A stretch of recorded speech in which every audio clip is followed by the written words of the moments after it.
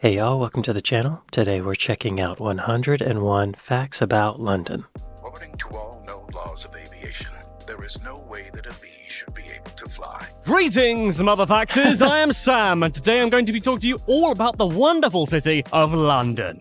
Yes, there's just something about my nation's capital that delights the senses, and traveller announcement, all tubes everywhere have been cancelled because of a leak on the line. Oh, for Christ's sake, this is ridiculous. I hate this city. I'm pretty sure it's the reason I have a cold. But why was the Southern Gatehouse on Old London Bridge so horrifying? Which skyscraper became a death ray? And why can't people seem to figure out not to stand on the left? I mean, it's not difficult, guys. There's one of two positions. Two out of three of those questions are going to be answered. So, hop on a bus, get a... Two out of three of those questions are going to be answered. So, hop on a bus, get a seat, then stand up out of that seat because you feel guilty for taking it, because you think there's an old person that wants it, but actually they're not that old, and you're all embarrassed. And prepare yourself for 101 facts about London. Alright, this is a 33-minute video, so let's buckle in. I already watched the 101 facts about England in general. I think it was England, or maybe it was the UK, but there was a lot of stuff. And now we're down to specifically London. I bet they're gonna say things like, Big Ben is not the clock, it's the bell. The Queen lives in Buckingham Palace. The Tower Bridge is not the London Bridge. The London Bridge is in Arizona. Things like this, I'm expecting. 101? All right. Grab your cup of coffee, tea, whatever you got. Let's check it out. And prepare yourself for 101 facts about London. Prepare yourself. Number 1. London is the most highly populated city and capital of the country of England and the sovereign nation of the United Kingdom. But even more importantly, it's where I live. Woo! It's therefore by definition the greatest city on the face of the planet Earth.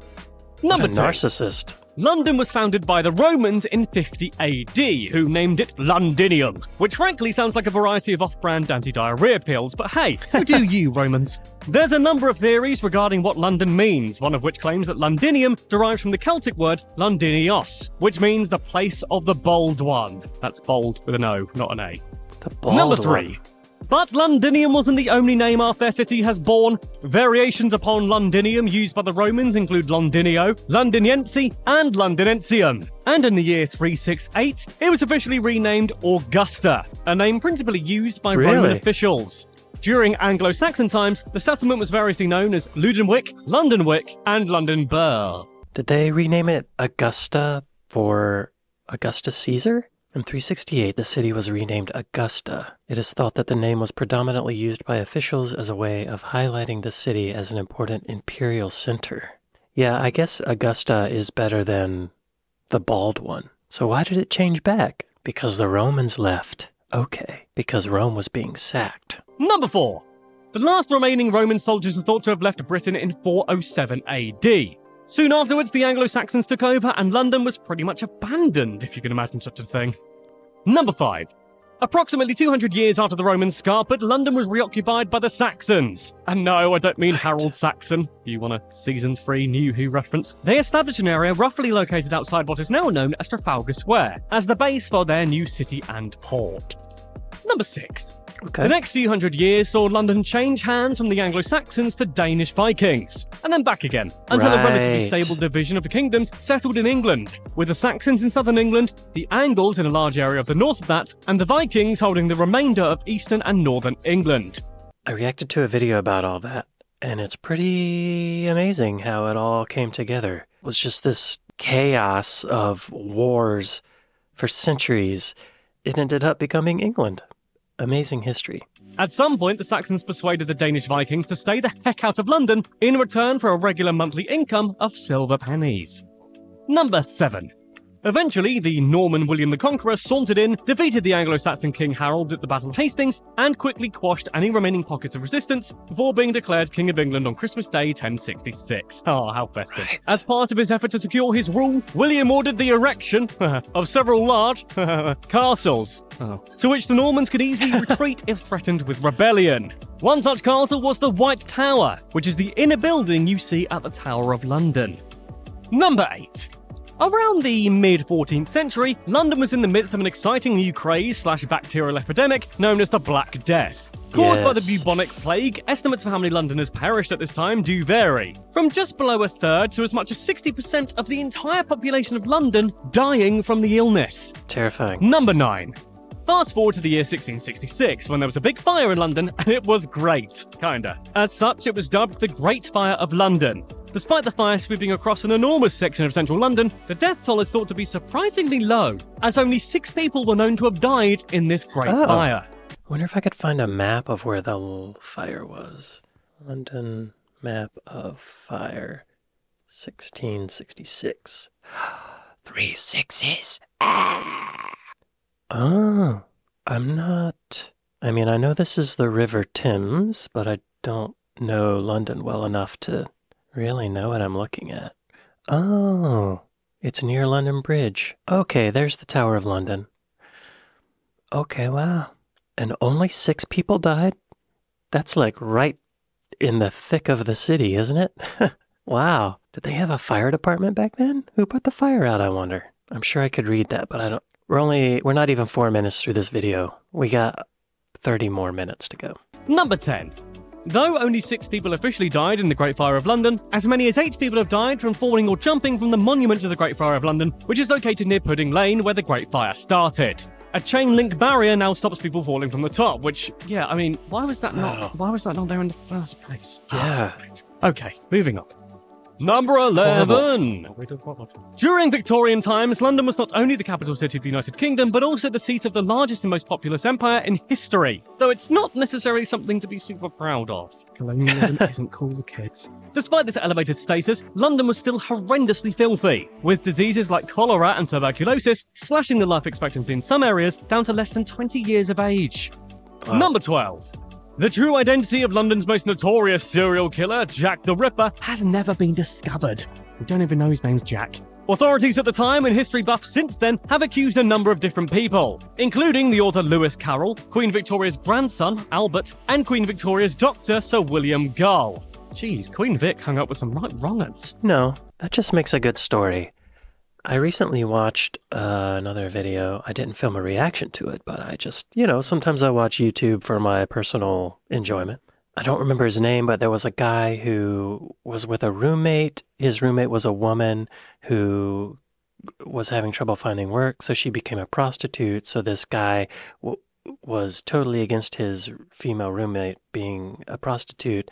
So he went out and murdered a prostitute to try to scare her out of becoming a prostitute, but it didn't work. So he kept killing more prostitutes, and eventually he killed his roommate because she was a prostitute. I think his brother or his dad was a surgeon or something, so he had some anatomical knowledge. I don't remember his name. Anyway, to me, he seems like the biggest suspect. The Queen Victoria people, I think those are just fun stories. Dead people. Including the author Lewis Carroll, Queen Victoria's grandson, Albert, and Queen Victoria's doctor, Sir William Gull. No. Jeez, Queen Vic hung up with some right wrong-uns. No, she was fine. Number It's fine. 13. During the Second World War, London was ruthlessly bombed by the German Luftwaffe as a prelude to invasion in a period known as the Blitz. During one period, London was bombed for 57 consecutive nights, but hey, we ended up winning, so suck it, Nazis. Don't literally suck it. Number 14. 57. As a result of the war, the population of London fell so dramatically that the city didn't return to its pre-war population level until January 2015. Number 15. Whoa. So many people in London were killed in World War II that it took till 2015 to get that population number back? That's amazing. Number 15. During the war, London Zoo decided to kill all their venomous animals as a precaution, fearing that animals could escape and wreak havoc on the city if their enclosures were damaged by German bombs. Number 16. I get it. Most capital cities only get to be the capital of one country and one country only. But during the Second World War, London managed to become the capital of several countries at once. As the Nazis marched through Europe being all evil and twatty, London ended up becoming one of the very few safe cities left in Europe, and as such, it became the home of exiled governments from 5 European nations, starting with Poland, then shortly followed by a number of others, including Norway, Belgium, Holland, and France. So London became the capital of all those countries during World War II. Number 17. There is actually a difference between the City of London and London, which sounds confusing, and that's because it is. When Romans found Londinium, they built a nice big wall around it, Trump style, keeping all 12 square miles of it nice and protected. So well protected, in fact, that when Bill Conqueror appeared almost 1,000 years later, he decided to negotiate with those living inside the walls, guaranteeing them rights and privileges as long as they recognised him as king. In the subsequent centuries, an enormous population built up around the city walls, which would eventually become known simply as London. However, the City of London never lost its independence, and remains legally separate from Greater London to this very day. Really? Number 18. That's confusing. As such, the British monarch, it's Queen Liz right now, love you Liz, technically still needs permission to enter the City of London. Not that she'd want to visit, it's full of bankers. Number 19. The flag of the City of London is essentially the English flag with a sword in the corner, a symbol which supposedly represents the sword that beheaded St. Paul, the patron saint of the city. So I don't know why we're celebrating his murder if that's the case, but hey. Yeah. Number 20. Greater London used this flag for about 100 years up to 1984, and it did kind of look like a crown floating on the sea on Mars. However, since 1984, no flag has held official status. Number 21. London is built on and around the River Thames, which happens to be both tidal and non-tidal. For the less perceptive among you, this means that after a certain point, the river is affected by the tides, causing the surface of the Thames to rise and fall by approximately 7 metres. That certain point in the river is known as Teddington Lock, located in the deliciously named district of Ham, in southeast London, meaning that the vast majority of the London Thames is tidal, baby. Like Jay-Z's on-demand thing. Oh. Look what you made me do. There are over 200 bridges which stretch across the entirety of the River Thames, the first of which was built in London by the Romans around 2,000 years ago, very close to where London Bridge is located now. The longest bridge in London is Waterloo Bridge at 381 metres or 1,250 feet. I did a reaction video to a Jay Fallon video about why there are no bridges in East London. And apparently the land's kind of marshy and it's more of a industrial area. There's not much demand for crossing the river in those areas. Number 23. A lot of people, including many Brits themselves, often assume that this is London Bridge, which is, in fact, so wrong it hurts. London Bridge is located roughly 850 metres away and is far less ostentatious. This fancy one here, that's called Tower Bridge. Number 24. People also assume Tower Bridge is named because of the towers. In actual fact, the name Tower Bridge simply comes from the structure's proximity to the Tower of London. Number 25. Okay. The upper walkways on Tower Bridge used to be open to the public, but they became such a popular spot for prostitutes to congregate that they were closed in 1910. Number 26. What you also may not know is that throughout history there have been numerous bridges known as London Bridge. The original London Bridge of the medieval period was used for more than 600 years, during which time hundreds of buildings were constructed on top of it. Some of these buildings were up to 7 stories high and hung over the river by several feet. I did another reaction video to a Simon Whistler video where he talked about that bridge. And I thought, it would be really cool if they recreated the original bridge and put like hotels and shops on the bridge. That would be a huge tourist attraction. Do it, London. You need more tourism. Number 27. When the head of the rebellious Scot, William Wallace, was stuck on a spike and displayed atop the gatehouse at the southern end of the bridge, the authorities thought, well, that was fun. Why don't we make it like a thing we do? And they did make it a thing they did, as the heads of traitors were often displayed in a similar manner for roughly 350 years. Often dozens of them at a time. That's dark. Number 28. Another of London's many Thames-spanning bridges is Waterloo Bridge. Interestingly, this particular bridge is also known as Ladies' Bridge, because a significant number of the workers who helped construct it were women, who filled the roles left by men conscripted to fight in World War II. Wow. Number 29. Apparently, an average of 1 body per week is pulled out of the Thames, with some estimates putting it as high as 1 body a day. Oh my god, Number 30. Really? Wow. Greater London What's is governed happening? by the London Assembly, which is led by the Mayor of London, a position currently occupied by Sadiq Khan. Khan is the first Muslim mayor of London, a fact that makes stupid people very upset indeed. Number 31. London is a global city, and possibly the global city. It's one of 2 Alpha++ cities according to the Globalization and World Cities Research Network, the other one being New York, and tops the Global Power City Index carried out by the Institute of Urban Strategies. Essentially, London and New York are constantly battling it out to see who's the biggest and Makes baddest. sense. When it comes to diversity, that is. And there isn't always a clear winner. Number 32. London is the world's second most visited city going by international arrivals, outranked only by Bangkok. Measured by Really? passenger traffic, London also has the world's largest city airport system. Number 33. Bangkok. London is also called home by more ultra-high net worth individuals, or hunwies, as I like to call them, than many other cities on Earth, with an hunwi being defined as having a net worth of at least $30 million. London also has more billionaires than anywhere else, with an impressive 72 the last time we counted. Wow. Number 34. When London hosted the Olympics in 2012, it became the first city ever to have hosted the modern Summer Olympic Games 3 times, with the other London Olympics taking place in 1908 and 1948. Incidentally, at 2016 Olympics in Rio, Great Britain became the very first nation to have ever increased its medal count directly after hosting the previous games. That's not really a fact about London, sure, but I thought you guys would like to know. Number 35. London is also apparently the money laundering capital of the world. Apparently, and this is news to me, Nice. banks sometimes help bad people get richer. Who knew? Number 36. London is an incredibly diverse city, home to a range of people and cultures from all across the planet. As such, more than 300 languages are spoken in Greater London. The most widely spoken language is obviously English, followed by Polish, Bengali, Gujarati, French, Polish? Urdu, and Arabic. Polish is number 2. 37, isn't it? Wow. London dominates the rest of the UK in terms of the sheer number of inhabitants, with Londoners accounting for 13.4% of the UK population.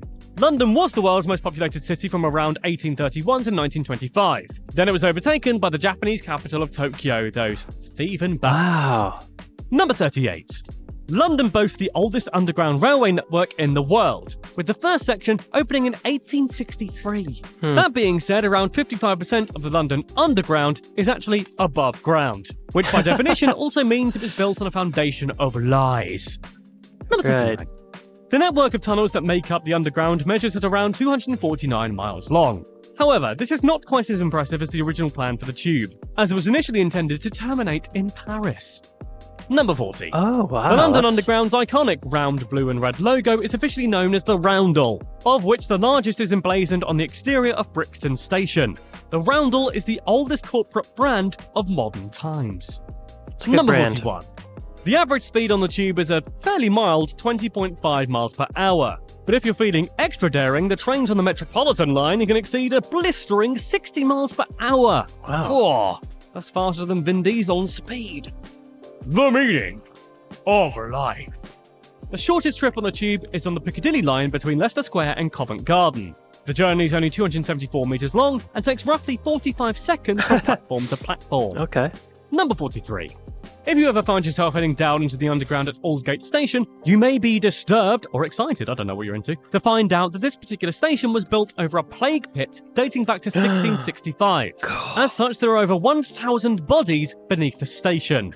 It's probably extremely haunted. Wow. Number 44. One of the most common items to be left behind on tube carriages is umbrellas, 80,000 of which are lost on the Underground every I did year. hear about Other that. less common items left on the tube include a coffin, a park bench, a pufferfish, and a jar containing 3 dead bats. Oh, that's where I left them! Number 45. In May of 2008, then Mayor and living troll doll Boris Johnson announced that from the 1st of June 2008, the consumption of alcohol on public transport in London would be prohibited. This promptly prompted large numbers of Londoners to don disguises and costumes and meet on the Circle Line on the eve of the ban for one final boozy underground Awesome. knees-up. Which sounds like a great idea until someone gets hurt, and several people did get hurt before the police arrested 17 people. Number not that 46. Buckingham Palace, or Buckhouse as we call it here, is a common attraction for tourists visiting London, which conveniently doubles as one of the Queen's homes. The Duke of Buckingham built the palace in 1703, which passed into royal hands almost 60 years later in 1761. Edward VII is the only British monarch to have been born and to have died in Buckingham Palace. Number 47. Some teenager named Edward Jones broke into Buckingham Palace 3 times during the reign of Queen Victoria, and possibly sneaked in many more times too. On one occasion, he stole some of Queen Victoria's underwear. Eventually, Jones ended up in Australia, where he served as a town crier of Perth until his death in 1893, caused by a very nasty case of falling off a bridge and landing on his head. Seriously, I can develop quicker than you think. Edward Jones, dumb or brave? The boy Jones. An English stalker who became notorious for breaking into Buckingham Palace several times. Jones was 14 years old when he broke into the palace. 2 years later, he broke in again. He was found hiding under a sofa. Why was he doing this? Ed, what are you doing? I guess they sent him to Australia. Ed, he was covered in bear's grease and soot. He climbed down the chimney. That's so dangerous, Ed. He told them his name was Edward Cotton. What a character. Someone should make a movie about Edward Jones. Number 48. There are a number of underground passageways that connect Buckingham Palace, Clarence House, and the Houses of Parliament. Really? On one occasion, the Queen Mother went exploring in some of these tunnels with King George VI, where they encountered a man who had apparently been living down there. The Queen Mother referred to him as a Geordie and very courteous. Wow. Number 49. That's funny. Buckingham Palace was directly hit by bombs a total of 9 times during the Second World War, making it the royal residence equivalent of 50 Cent. Like the esteemed rapper, Buckingham Palace survived, continues to be an iconic London landmark, and raps songs about licking lollipops. Okay, those two things maybe aren't true for both of them, I but... don't get the 50 Cent joke. Number 50. Buckingham Palace is not just home to royalty. I was not aware of this. Royalty. I walked around the palace naked. Oh. Numerous palace employees live there, as the building contains 188 staff bedrooms. Wow. Such live-in workers include flagmen, vendor-smiths, and clock makers. Number 51. London is also home to the Royal Observatory in Greenwich, which defines the prime meridian, or 0 degrees longitude. This is an arbitrarily positioned but useful line that encircles the planet via the North and South poles, and as such, defines Greenwich Mean Time. Number 52. The London Eye is Europe's tallest Ferris wheel, standing proudly at 135 metres or 443 feet, if you're into that. It was the tallest Ferris wheel in the world until it was overtaken by larger wheels in the United States, China, and Singapore. Someone's a bit jealous, I think. Number 53. However, it remains the largest cantilevered Ferris wheel, which, if you don't know what that means, it's supported with an A-frame on only one side. Number 54. Oh. There are 32 capsules on the wheel which represent the 32 boroughs of Greater London. However, they are numbered up to 33, due to the old superstition regarding number 13, and as such, the carriages skip from 12 to 14. I mean, would you like to ride in a London Eye pod labelled 13? No? No. You're a bit of an idiot, aren't you? Number 55. The London Eye is the most popular paid tourist attraction in the entire United Kingdom, with over 3.75 million visitors annually. Number 56. The Shard is a 1,107-foot tall skyscraper completed in 2012, located just south of the River Thames in Southwark, and was designed by award-winning Italian architect Renzo Piano. The Shard was Europe's tallest building until Russia decided to build 3 taller buildings. I can only assume that's a pettiness. 95% of the construction materials used in the construction of the Shard are recycled. Oh, lovely. Yeah, I filmed a reaction video to the story of that guy who climbed the Shard. Something they left out of the video was that he was also like a burglar and a thief. He stole a bunch of camera equipment. He was kind of a questionable character, but I didn't know that. The video did very poorly, but I think a lot of Londoners did not like him. Number 57.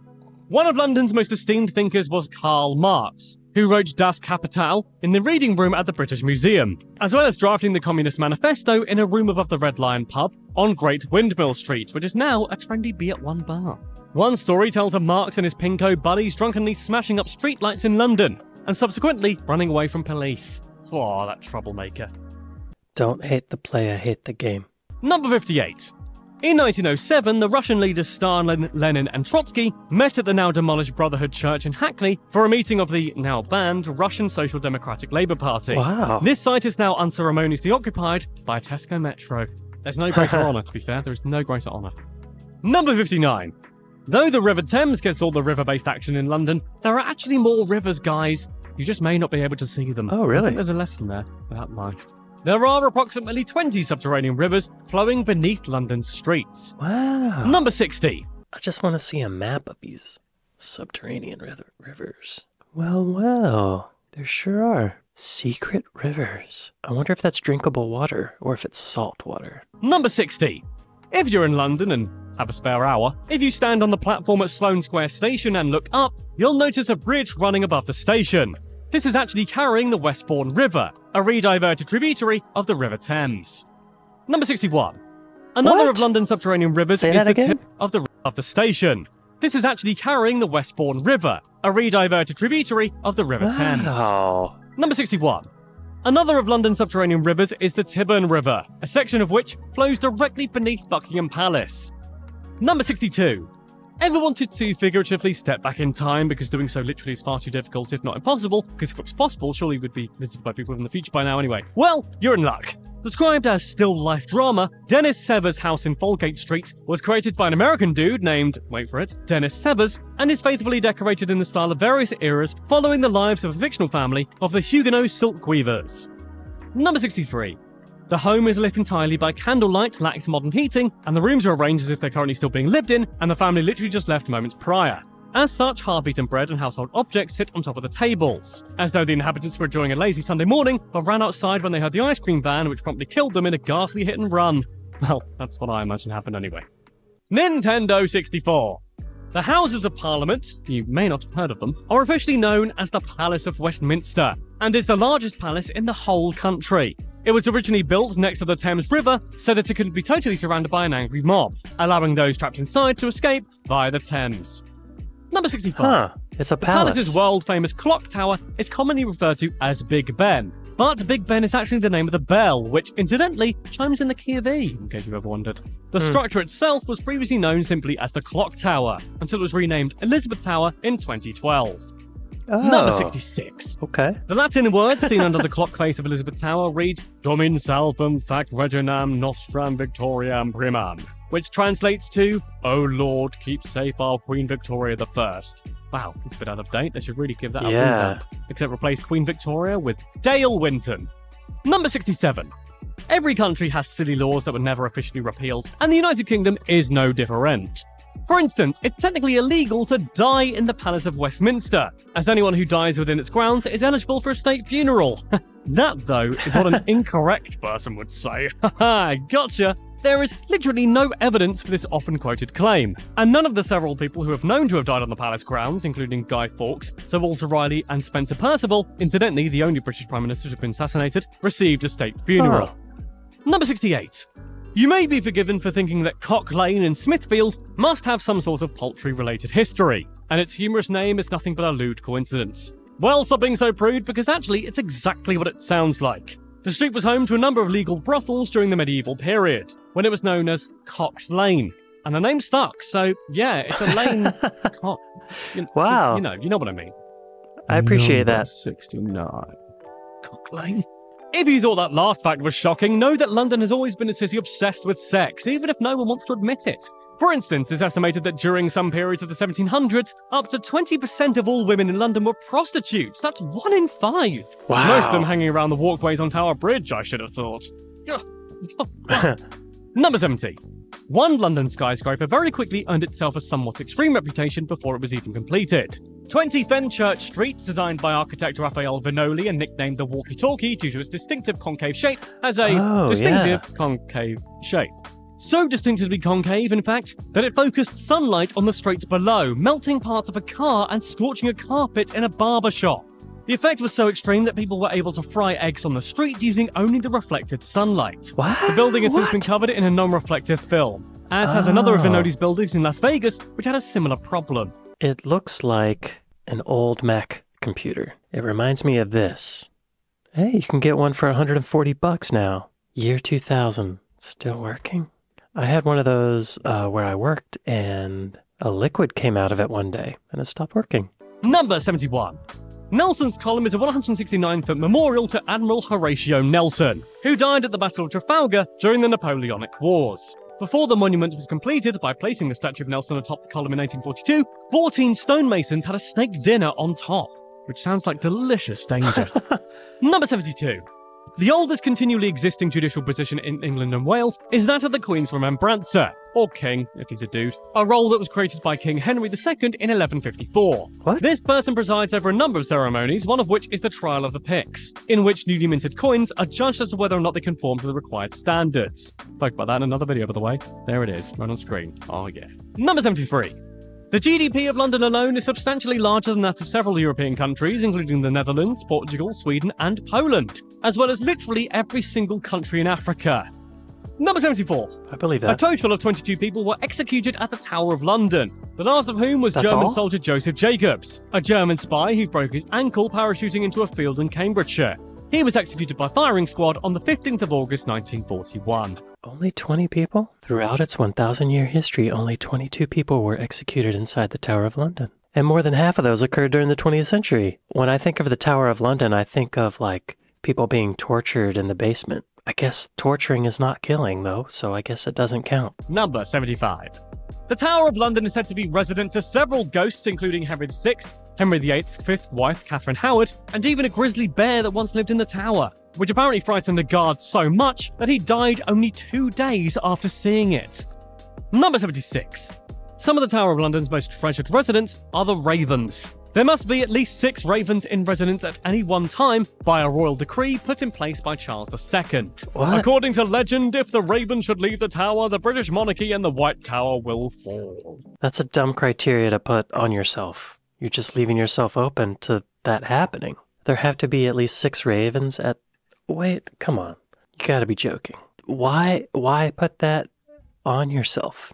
These magnificent birds respond only to the Raven Master and should not be approached too closely by anyone else. There's a Raven Master? They have names? Edgar and Branwen? Yo, I got ravens outside right now. They don't need my help. They don't need me to feed them or take care of them or anything. They just fly around and do their own thing.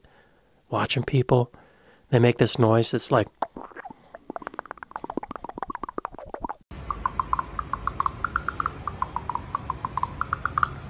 It's very weird. Ravens. How macabre. Number 77. Television host Jerry Springer was born on the 13th of February 1944 in Highgate Tube Station while his mother took shelter during a Luftwaffe bombing raid. So you What? have Highgate Tube Station to thank for things like this. Yeah. Well, Number 78. A delightful 40% of Greater London is green space, which is mostly thanks to Henry VIII. The city created a number of wonderful parks from land he acquired from the church during the dissolution, which, by the way, happened because Rome wouldn't let Henry divorce his first wife so he could marry Anne Boleyn, who he later did marry but then had beheaded. Classy guy. Number 79. London has a reputation as a wet, gloomy, rainy city full of sad, moany, grey British people. Right. And while that may be very, very true, London actually receives less precipitation per year than New York, Rome, and even Sydney. The Really? problem is that London's rainfall is spread over more days. So even though London is drier, it feels wetter. Number 80. Of all the gold held by the various governments in the world, about 1/5 of it, worth approximately £188 billion, or $248 billion if that's your bag, is stored beneath the streets of Threadneedle Street in the City of London, in the form of 6,256 tons worth of gold. Each bar is roughly worth £350,000, or $500,000, which is funny, Wow. knowing that gold is merely a chemical element only given value by the fact that humans just think it looks nice. Right. Okay, maybe funny is the wrong word. It also conducts Number electricity 81. and doesn't corrode. In 2013, Norwegian comedy duo Ylvis asked the question, what does the fox say? It was a great moment for culture all around the world, yes, I remember but that. they'd clearly never spent an extended time in London because every Londoner knows that fox sound like this. Oh! There are around 10,000 foxes living in London, and when they mate, they sound like they're being brutally murdered. And also, doesn't it scare anyone else that there's 10,000 of them out there and no one knows where they are during the day? Number 82. The London Bridge, built in the 1830s, was later dismantled in 1967 and relocated to, of all places, Arizona, in a small city named Lake Havasu City. The bridge even bears the City of London coat of arms. Number 83. Every year, an enormous Christmas tree is hoisted into position and festooned in lights and shiny baubles as part of London's extensive Christmas decorations. This tree comes directly from Norway, as a gift from the people of Oslo to the people of London for their assistance during the Second World War. And guys, you're welcome, okay? Anytime. Not anytime, I don't want to be any wars, but hey, you're welcome. Number 84. One of the most popular tourist attractions of the 18th century London was the Bedlam Asylum. If that sounds like I'm suggesting people used to pay money to witness the suffering of mentally ill people, you'd only be mostly right, because entry to Bedlam was free on the first Tuesday of every month. For the rest of the month, punters would have to fork out an entire penny to stare at sick people as a form of entertainment. I would not It's do from that. this asylum that we would- get the word Bedlam, meaning chaotic confusion or uproar. Oh, it was originally called Bethlehem or Bethlem after Bethlehem, and it just became Bedlam. Started in 1377, and in 1403, it started to be a specialist institution for the confinement of the insane. By 1460, it totally was. And then from the 14th century, Bethlehem started to be called Bedlam. And that's where we get that term. Pretty dark. Watching insane people for entertainment. I mean, that's reality TV. Number 85. The code name of the world's most famous spy, James Bond, was inspired by the bus route that author Ian Fleming took from Canterbury to London, the 007. The route is still in service. Number 86. The world's first traffic signal was installed in London in 1868, although it did last less than a month because of the small technical issue involving it, exploding. It's even injured the police officer in charge of operating it. Yeah, not a great look. Number 87. One of the most famous statues in London is located in Piccadilly Circus, and is commonly known as the Statue of Eros, except it isn't Eros at all. The statue was built to honour the philanthropic work of Lord Shaftesbury, and as such is not Eros, the god of romantic sexual love, but his twin brother Anteros, the god of selfless mature love. Regardless, the statue was still considered lewd by the prudish Victorians, and so it was renamed the Angel of Christian Charity to shut the buzzkills up. Number 88. If you ever find yourself having a stroll through Soho, and hey, why wouldn't you, it's 2017, you may begin to notice that a number of the buildings have noses. Don't worry, you're not tripping balls. These are known as the London Noses, and were installed on numerous buildings in 1997 by artist Rick Buckley, as a form of protest against the rise of CCTV cameras. Buckley's work was not advertised, and so various mythic explanations arose as the origin of the noses, none of which are true. Number 89. Trafalgar Square contains 4 large plinths, 3 of which are adorned with statues of English kings, but a 4th statue was never made due to insufficient funds. As such, the 4th plinth now features a rolling programme of temporary artworks, which in the past has included a statue of Jesus, a giant ship in a bottle, and a massive cock. This guy. For a period in 2009, Anthony Gormley hosted a 100-day-long performance artwork called One and Other, in which 2,400 people were each given an hour on the plinth in which to do whatever they wanted. Participants included London destroying the London skyline, a mouthy football referee, and naked people, because of course that was going to happen. Hilarious. 90. What did I say? Number 90. Up until relatively recently, Trafalgar Square was famously home to thousands and thousands of pigeons. Eventually, the novelty of constant fecal bombing raids wore off. And in 2008, then London Mayor Ken Livingstone declared war on the Trafalgar Square pigeons and banned feeding them and the selling of birdseed near the square. A hawk was even brought in to keep them away. Oh, wow. Eventually, the population began to decrease, and now Trafalgar Square is largely pigeon-free. But there's probably still poo everywhere. Lakes are cooler anyway. They are. Number 91. One of the most famous art museums in London, and indeed the whole world, is the Tate Modern. The museum is housed inside the Bankside Power Station, which incidentally was designed by Giles Gilbert Scott, who also designed Britain's iconic red telephone boxes. Oh, wow. Number 92. The M25 ring road that circles London is an incredible 117 miles long, and when it was first created, it was the largest orbital road in the world. It's now second behind the Berlin Ringbahn. Number 93. London buses are as much a symbol of the city as the London Eye and the Houses of Parliament. But why, oh why, are they such an arresting shade of red? It's kind of sexy. Well, before 1907, they weren't, as buses used to come in a range of colours with various companies operating different routes. In 1907, one company rouged up his entire fleet in an effort to stand out and quickly become the largest bus company. Smart. When public transport in London was unified in 1933, the red colour was retained. Number 94. Spitalfields, an area in the London borough of Tower Hamlets, used to be known as Lulsworth, which is what I'm going to change my second name to. Number 95. A traffic island near Marble Arch features a stone plaque marking the original site of the Tyburn Tree, a triangular gallows where over 50,000 people were executed over the centuries. 50,000. Number 96. Sir Christopher Wren, the 17th century British architect who designed St Paul's Cathedral, may not sound like much of a wild child, but he apparently did have a kooky side, as he planned to top the iconic dome with an enormous 18-metre tall pineapple. Unfortunately, this addition was ultimately not included, but his passion for pineapples was included in St Paul's in the form of 2 stylised gold pineapples atop the church's towers. Wren apparently considered the pineapple to be a symbol of friendliness, hospitality, and generosity, and a place where sponges can live too. Number 97. The area of Soho is said to get its name from a medieval hunting cry, and up until the 17th century, it was just open fields rather than the centre of debauchery it is today. I'm actually going there later if anyone wants to come. As in, come with me, not like that. That's interesting. There's a Soho in New York, but it gets the name from south of Houston. Number 98. For centuries, a plaque in the Church of St Martin's in the Fields near Trafalgar Square has marked the centre of London, from which all distances to the city are measured. However, according to British Army cartographers, the actual exact centre of London is about 900 metres away, next to an unassuming park bench on Victoria Embankment in front of King's College London, near to Temple Tube Station. Number 99.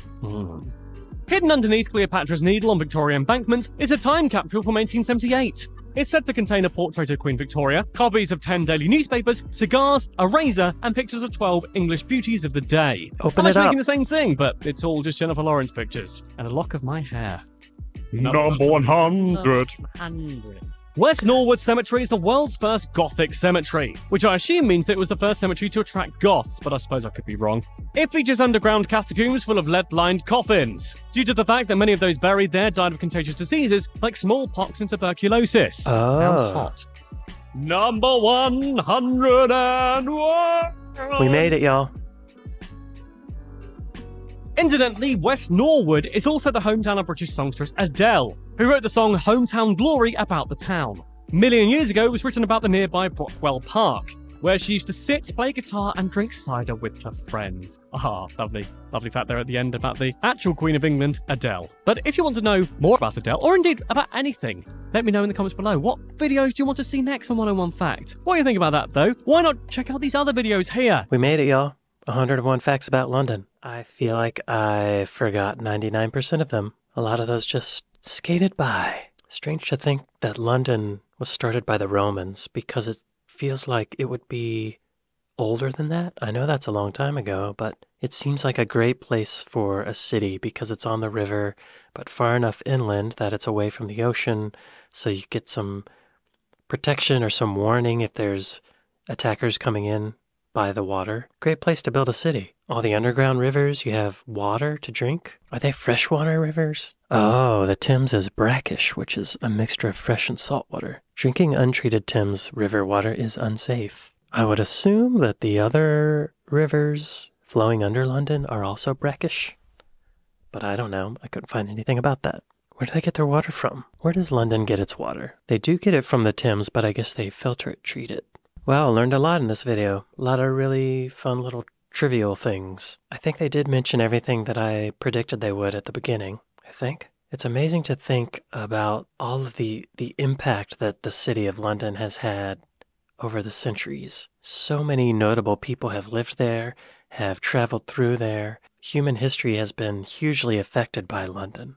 It's pretty amazing to think about. The largest empire since the Romans, right? Larger than the Roman Empire, actually. Yeah. The Romans weren't in Bermuda or the Bahamas or the Falkland Islands. What a great city. I'm sure there are at least a million other little facts like this. Great video. Thank you all for watching, and I'll see you next time. Later.